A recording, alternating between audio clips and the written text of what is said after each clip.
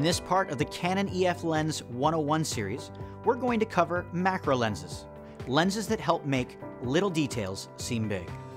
So what is macro photography? Macro photography is all about photographing objects that are really close to the lens. See, at the minimum focusing distance, most lenses won't let you focus on things that are just inches away from the lens. But special macro lenses, like Canon's EF-S 60mm or EF 100mm, are designed to let you get really close. And they're designed to be super sharp when you do focus close. Macro photography is great for photographing small objects like flowers, insects, and jewelry. For example, if you wanted to get really close to show off the detail on a flower, a macro lens works great.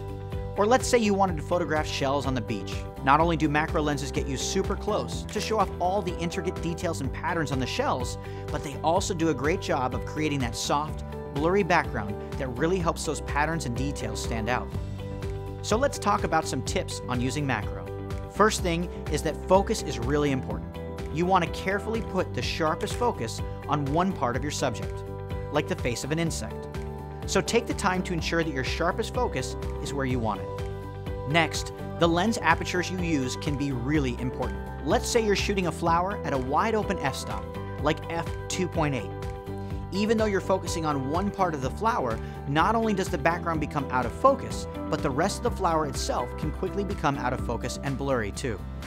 So you may need to use an even smaller lens opening like f11 or even higher to bring more of the flower into focus. Most Canon macro lenses will focus to what's called life-size magnification. In layman's terms, this means you can fill the frame with the subject the size of a US quarter coin. Now here's one more tip. Most macro lenses will focus out to infinity.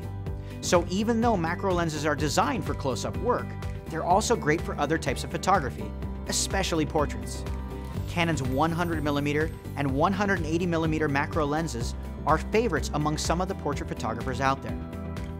As for lenses, Canon has over a half dozen different macro lenses, with different focal lengths depending on just how close you want to get to your subjects.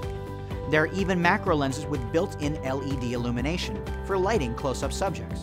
And for those of you that want to get into macro even deeper, make sure you look at the Canon Mpe 65mm, which lets you photograph a subject at up to 5 times its normal life size. At magnifications like that, you can fill the frame with a grain of rice. Next up in the series, we're going to switch gears, and we're going to go really wide with the unique perspective of a fisheye lens.